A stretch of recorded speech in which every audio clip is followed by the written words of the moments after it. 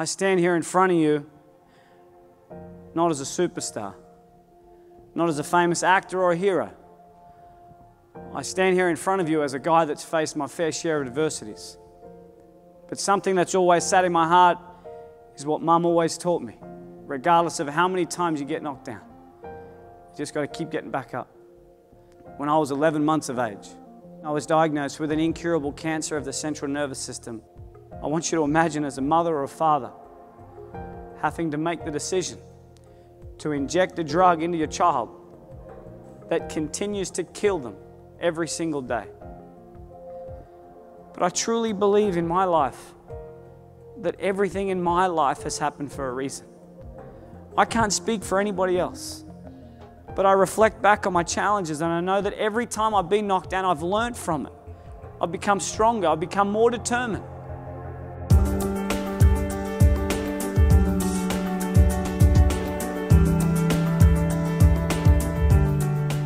That saying should be, the more you give in life expecting nothing in return, the more you shall receive. Haiti has now been classified the poorest country in the world.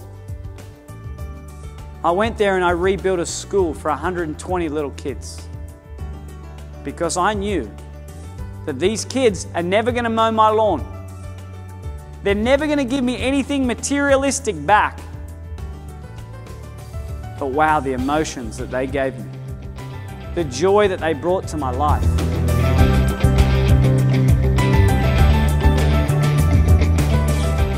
Let's just dumb down success for a second. I want you to tell me whether this is true or false. Now, Mark Morrison, I'm going to come and annoy you, Mark. I want you to tell me whether this success cycle is correct or not. The first one, when your daughter came out one day and she was jumping for joy and she said, "Hey Daddy, guess what? I didn't pee my pants last night, no need for pull-ups." She was the most successful person in your house, right? Mark, can you imagine if you walk into work tomorrow, or John, you walk in tomorrow and you say, "Hey, guess what, guys? I'm a winner." You know why? Because I woke up this morning with dry pants.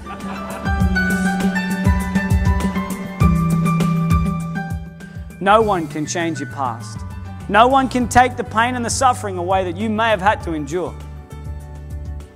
But one of the most exciting things about life is every single person in this room and every single person on this planet can reshape, remold, and redefine their future.